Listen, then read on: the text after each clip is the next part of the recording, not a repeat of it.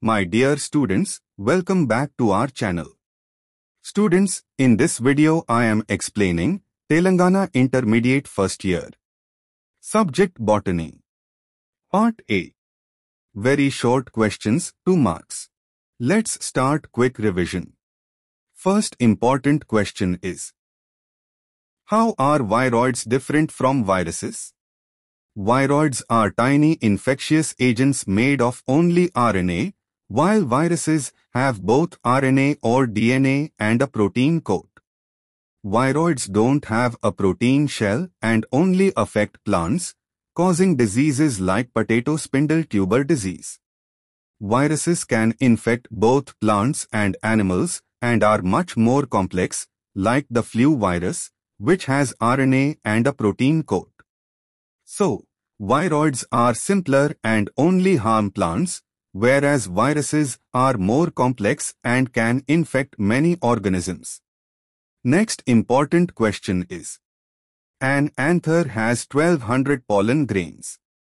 How many pollen mother cells must have been there to produce them? Each pollen mother cell, PMC, produces 4 pollen grains. To find how many PMCs were needed for 1200 pollen grains, we divide 1200 by 4. 1200 divided by 4 equals 300. So, 300 pollen mother cells were needed to produce 1200 pollen grains. Example: if one PMC makes 4 pollen grains, then for 1200 grains, we need 300 PMCs. Next important question is: hydrophytes show reduced xylem. Why? Hydrophytes are plants that live in water, like water lilies. They have reduced xylem because they don't need to transport water over long distances. Water is already abundant around them, so their xylem is smaller or less developed. For example, in land plants, xylem carries water from roots to leaves, but in hydrophytes, water enters easily from the environment, reducing the need for large xylem. Next important question is: what is paleobotany? What is its use?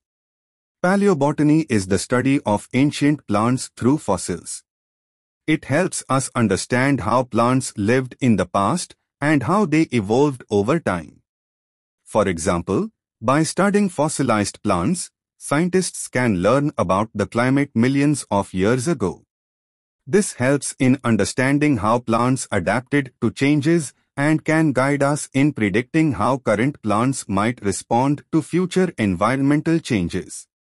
Next important question is: what does ICBN stand for? ICBN stands for International Code of Botanical Nomenclature. It's a set of rules used to name plants in a consistent way. This ensures that each plant has a unique scientific name, which is recognized worldwide. For example, the scientific name for a rose is Rosa and for a mango tree is Mangifera indica. ICBN helps avoid confusion by making sure everyone uses the same name for the same plant, no matter where they are. Next important question is: what is meant by epipetalous condition? Give an example.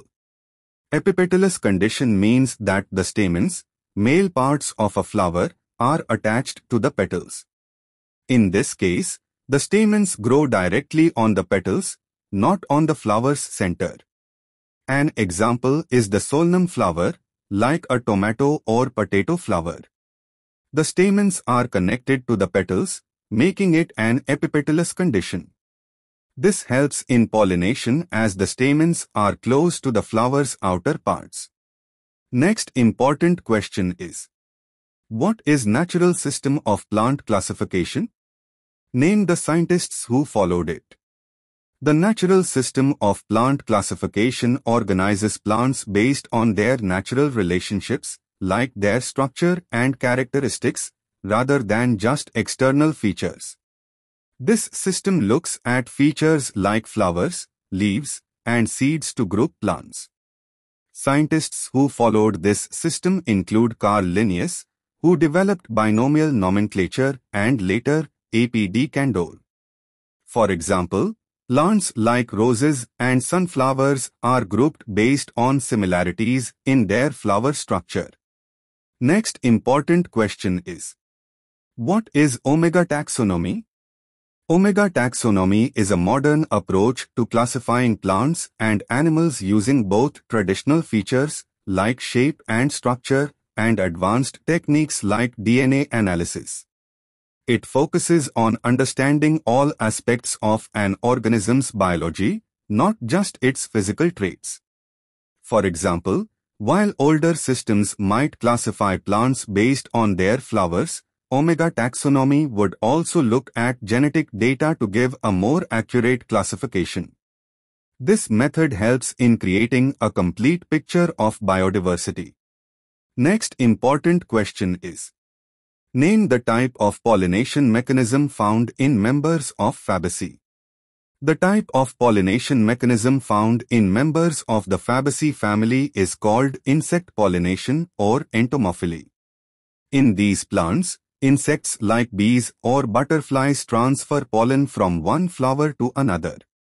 An example is the pea plant, Pisum sativum, where the flower's structure is designed to attract insects, which help in pollinating and ensuring the plant produces seeds. The bright colors and scent of the flowers attract pollinators. Next important question is, if a tissue has at a given time 2048 cells, how many cycles of mitosis had the original parental single cell undergone? In mitosis, a single cell doubles each time. If we start with one cell, after one cycle it becomes 2 cells, after 2 cycles it becomes 4, and so on. To find how many cycles it took to get 2048 cells, we use the formula 2n is equal to 2048, where n is the number of cycles. 211 is equal to 2048, so the cell underwent 11 cycles of mitosis to reach 2048 cells. Next important question is, who discovered the cell and what was the book written by him? The cell was discovered by Robert Hooke in 1665. He observed a slice of cork under a microscope and saw tiny box-like structures, which he called cells. He wrote about this discovery in his book Micrographia. This book was the first detailed publication about microscopic observations and helped introduce the concept of cells to the scientific world. Next important question is, what does S refer in a 70s and 80s ribosome? The S in 70s and 80s ribosomes refers to Swedberg units, which measure the rate of sedimentation during centrifugation. It indicates the size and shape of the ribosome. A higher number means a larger and heavier ribosome. For example, 70s ribosomes are found in prokaryotes, like bacteria, while 80s ribosomes are found in eukaryotes, like human cells. The difference in S values helps scientists distinguish between the two types of ribosomes. Next important question is, why is Mendel considered as the father of genetics? Mendel is considered the father of genetics because he discovered the basic laws of heredity through experiments with pea plants. He showed how traits are inherited from one generation to the next in predictable patterns, like how a tall plant always passes its height trait to its offspring. His work laid the foundation for modern genetics, helping us understand how traits like eye color or plant height are inherited. Next important question is, differentiate actinomorphic from zygomorphic flower. Actinomorphic flowers are symmetrical from any angle, meaning they can be divided into equal halves in multiple directions. An example is the radial symmetry of a sunflower. Zygomorphic flowers have symmetry in only one plane, meaning they can be divided into equal halves in just one direction. An example is the orchid, which only has one plane of symmetry. Next important question is: define population and community. A population is a group of individuals of the same species living in the same area. For example, all the deer in a forest make up a population.